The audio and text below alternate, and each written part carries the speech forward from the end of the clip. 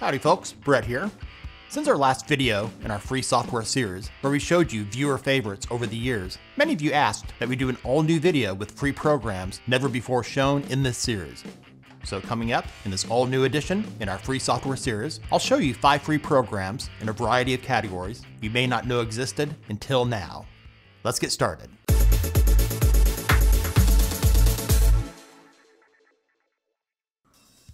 First up is Affinity. As I've mentioned in the past, Affinity was the best paid for alternative to Adobe's programs for photo editing, vector design, and page layout. Since then, they've been acquired by Canva, and now those programs are completely free. They've now combined all 3 of their programs into an all-in-one program with a ton of customization options to make it your own. It also has 100% compatibility with Adobe's file types, including PSD files. It has a fantastic layout. Selecting Vector here in the upper left will be your Adobe Illustrator alternative for graphic design. It has all the tools for vector design and illustration. Selecting Pixel will be your alternative to programs like Photoshop and GIMP. It includes tons of tools for professional image editing and also has retouching tools. And if you select Layout, this will be your alternative to Adobe InDesign for creating documents like magazines, posters, books, and brochures. Those 3 I just mentioned are the ones that you used to have to pay for with Affinity that are now completely free. All of the primary tools for all 3 of them are located on the left, with additional tools here on the right, including a color picker. What is not free to the right of Layout is their Canva AI. To use the Canva AI, it requires a premium account starting at $15 per month.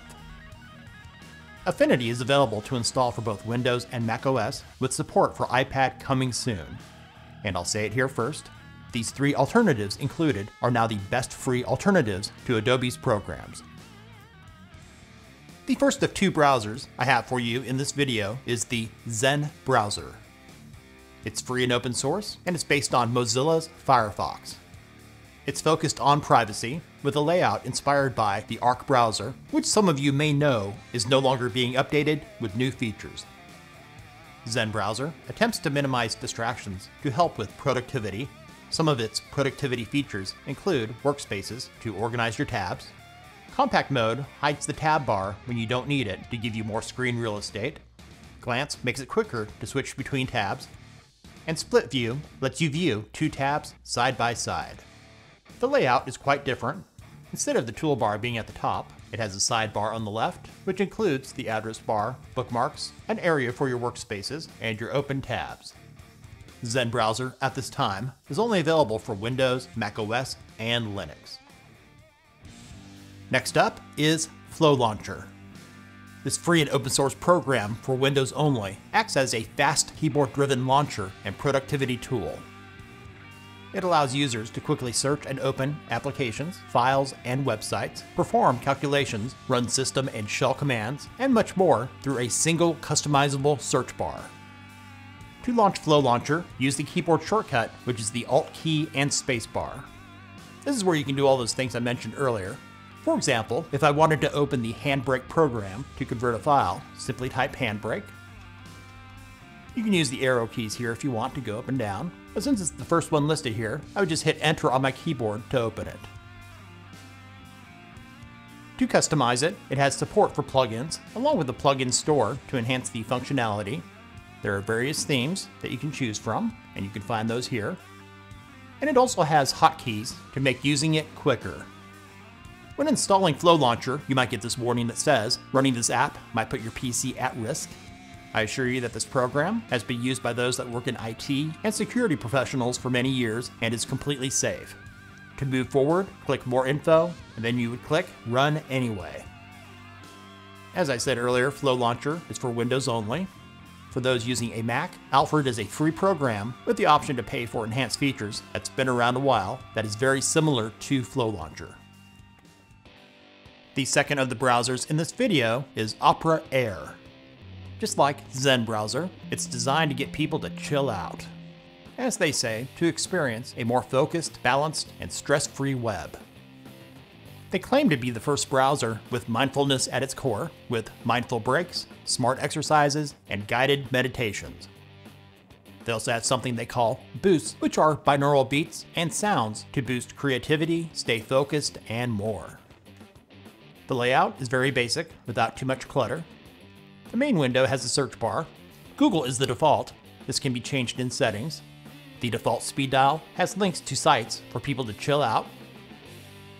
You can add other sites here as well. Along the left, starting at the top, there's workspaces, there's boosts, their take a break feature, and other stuff. Opera Air can be installed on both Windows and Mac OS. And we also did a review and tutorial of it in an earlier video. To check that out, the link to it's in the description. Next up is the Microsoft PC Manager for Windows 10 and Windows 11. This includes a collection of tools to clean up your computer and boost its performance. While I prefer doing most of this stuff on my own, PC Manager is still better than using Crap Cleaner, which in itself turned to crap with numerous issues over the years. Journalists posing as tech experts that don't know anything still recommend using it. Very sad. Then there is BleachBit, which is an excellent program, but for novices can be difficult to use. When you open Microsoft PC Manager, its user interface is very easy to figure out. In its Home tab, you'll see its most popular tools. In the other tabs on the left, you'll find other tools that are quite useful. In Protection, you can do a virus and threat protection scan. In Storage, you can do a full cleanup scan. In Apps, you can easily enable and disable programs at startup, and it'll offer suggestions. And Toolbox includes an assortment of useful tools. So if you're on Windows 10 or 11 and you're still using Crap Cleaner, uninstall it and use Microsoft's very own PC Manager, which is available from the Microsoft Store. We also did a beginner's guide video for it. That link is in the description as well. Thanks for watching.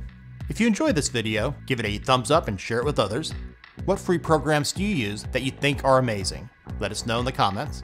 And if you're new to our channel, subscribe and make sure to click the bell to not miss out on our latest videos in our free software series and other tech-related stuff here on Brett in Tech.